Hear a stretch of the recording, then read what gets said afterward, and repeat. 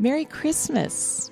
We are so happy to spend a few moments with you today around our Christmas tree as we pause to celebrate this amazing thing that has happened, the strange and inexplicable intervention into human history of a human baby, the birth of a baby, who is also the great almighty God of the universe, come to show us how much he loves us, to save us from ourselves.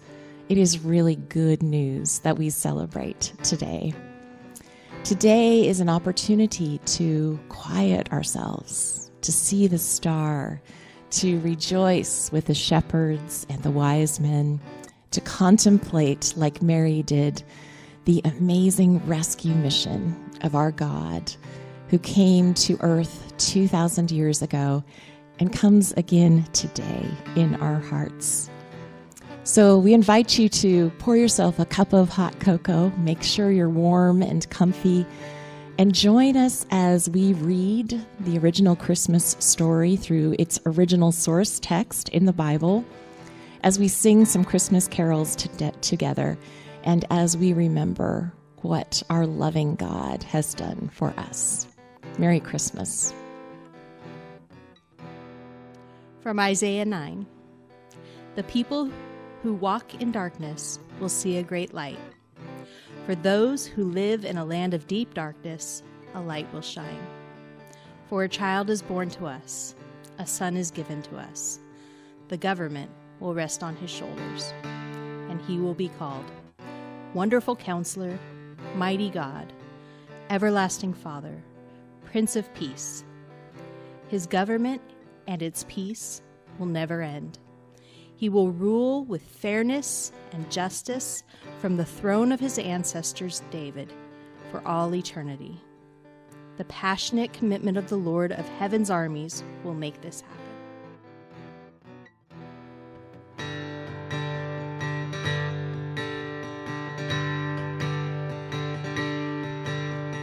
Joy to the world, the Lord is come.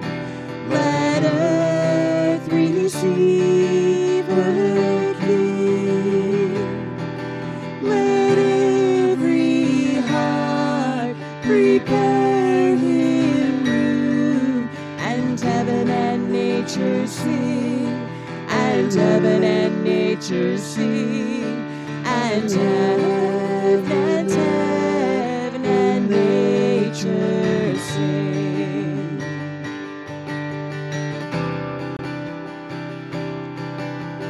Joy to the world, the Savior reigns. Let all their songs implore. What fields and floods, what fields and plains, repeat the sounding joy, repeat the sounding joy, repeat the sounding joy. Joy, unspeakable joy, an overflowing well, no tongue can tell. Joy, unspeakable joy, it rises in my soul, never lets me go.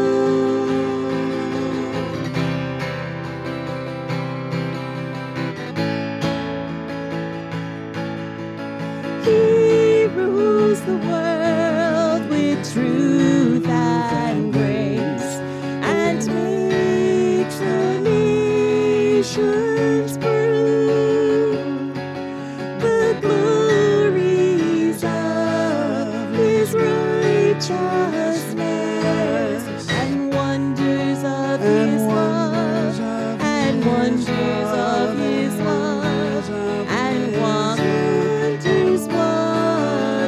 of his love. Joy, unspeakable joy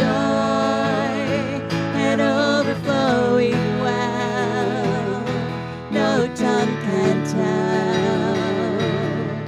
Joy, unspeakable joy, it rises in my soul, never lets me go.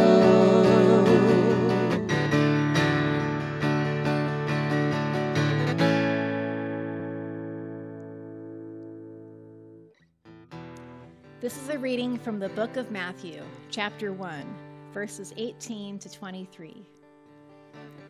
This is how Jesus, the Messiah, was born. His mother, Mary, was engaged to be married to Joseph. But before the marriage took place, while she was still a virgin, she became pregnant through the power of the Holy Spirit. Joseph, her fiancé, was a good man and did not want to disgrace her publicly, so he decided to break the engagement quietly. As he considered this, an angel of the Lord appeared to him in a dream. "Joseph, son of David," the angel said, "do not be afraid to take Mary as your wife, for the child within her was conceived by the Holy Spirit. And she will have a son, and you are to name him Jesus, for he will save his people from their sins." All this occurred to fulfill the Lord's message through his prophet. "Look, the virgin will conceive a child. She will give birth to a son, and they will call him Emmanuel," which means God is with us.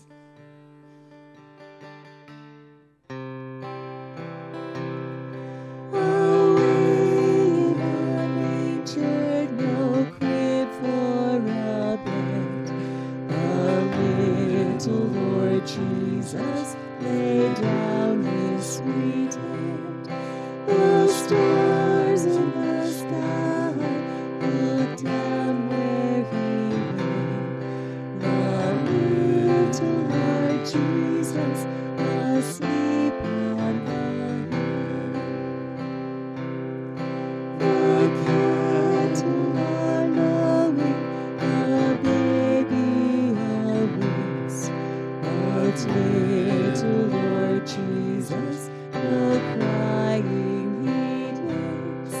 I love thee, Lord Jesus, look down from the sky and stay by my cradle till morning is mine.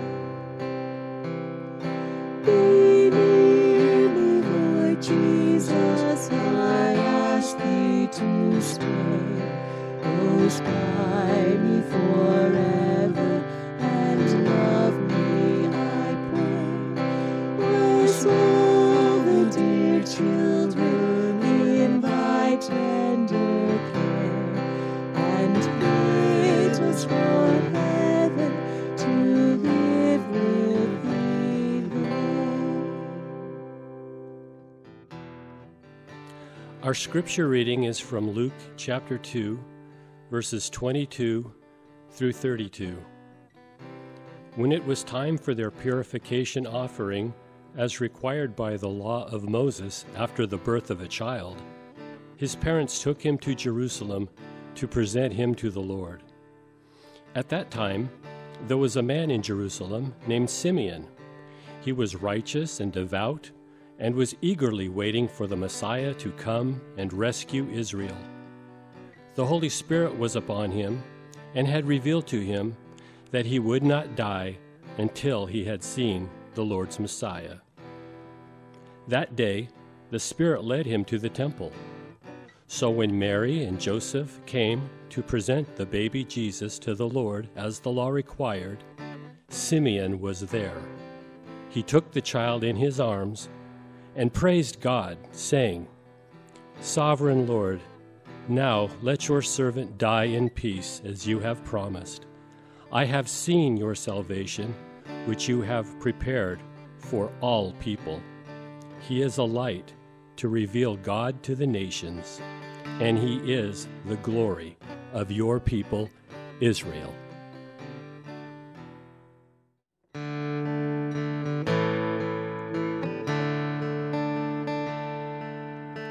Come, thou long expected Jesus, born to set thy people free from our fears and sins. Release us, let us find our rest in thee.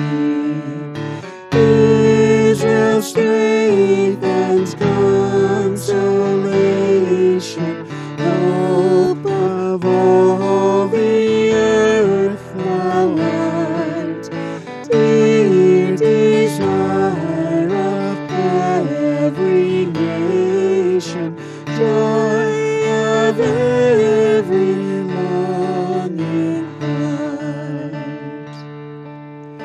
Born thy people to deliver, born a child and yet a king, born to reign with us forever.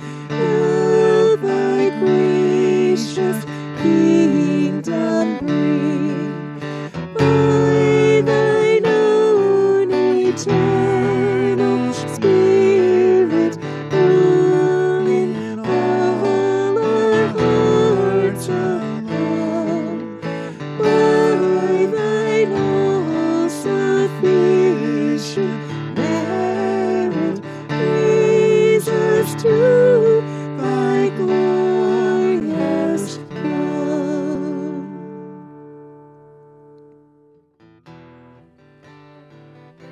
This is what it says in Matthew 2. Jesus was born in Bethlehem in Judea during the reign of King Herod. About that time, some wise men from eastern lands arrived in Jerusalem, asking, "Where is the newborn King of the Jews? We saw his stars as it rose, and we have come to worship him." King Herod was deeply disturbed when he heard this, as was everyone in Jerusalem. He called a meeting of the leading priests and teachers of religious law and asked, "Where is the Messiah supposed to be born?" "In Bethlehem, in Judea," they said, "for this is what the prophet wrote. And you, O Bethlehem, the land of Judah, are not least among the ruling cities of Judah. For a ruler will come from you, who will be the shepherd for my people Israel." Then Herod called for a private meeting with the wise men, and he learned from them the time when the star first appeared. And he told them, "Go to Bethlehem and search carefully for the child, and when you find him, come back and tell me, so that I can go and worship him too." After this interview, the wise men went their way, and the star they had seen in the east guided them to Bethlehem. It went ahead of them and stopped over the place where the child was. When they saw the star, they were filled with joy. They entered the house and saw the child with his mother, Mary, and they bowed down and worshipped him. Then they opened their treasure chests and gave him gifts of gold, frankincense, and myrrh.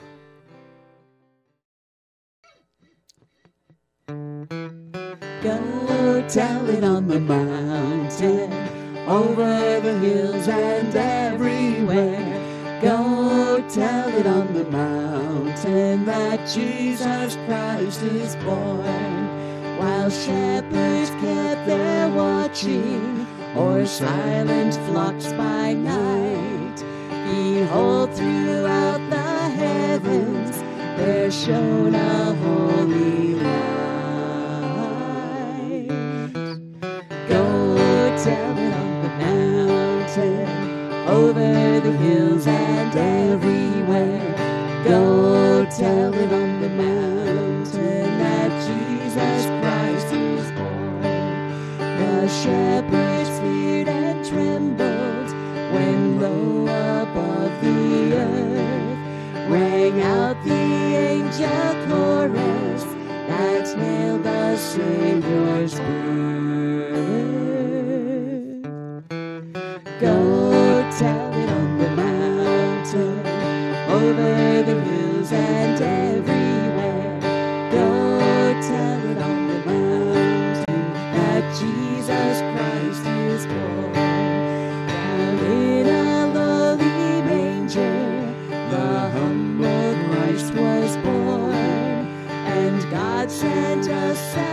celebration, that blessed Christmas morn. Go tell it on the mountain, over the hills and everywhere. Go tell it on the mountain that Jesus Christ is born. Go tell it on the mountain, over the hills and everywhere. Go tell it on the mountain that Jesus Christ is born.